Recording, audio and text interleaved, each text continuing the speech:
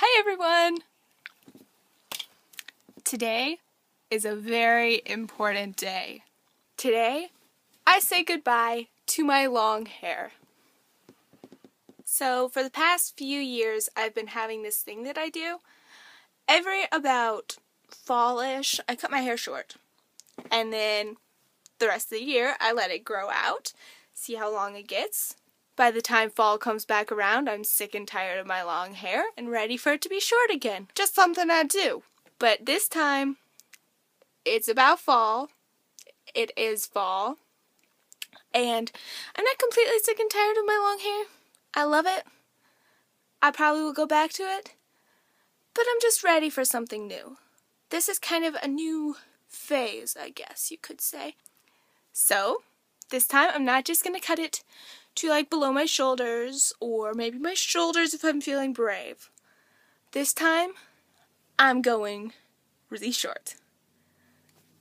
I'm excited. This is going to be something new I've never done before. I've thought about it plenty of times, especially when I was going through my tomboy stage back in before middle school even. I thought about cutting my hair that short, but now I'm gonna actually do it. Wish me luck, folks. In other things happening, I'm sorry it has been a little while since my last video. I was trying to do these things every week, but sorry, I got a little sick last weekend.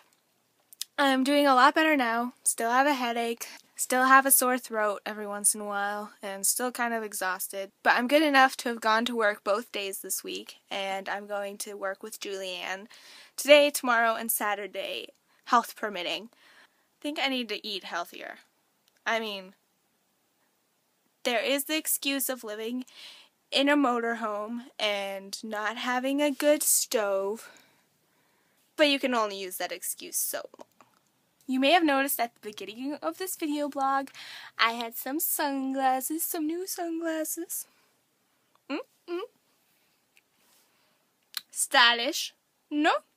They were a giveaway from my work, so I'm enjoying those. Feeling all stylish, driving down the road in my blue Clancy with my pink sunglasses. I think these are pink. Maybe they're purple. They're kind of like a toffee purple, if you know what I mean. I want to say sea salt toffees, or something like that. Sugar-free sea salt toffees that were like exactly the same color. So every time I wear these, every time I look at these, I feel really hungry. And I really want some sea salt toffees. I like them. So that's it for now, before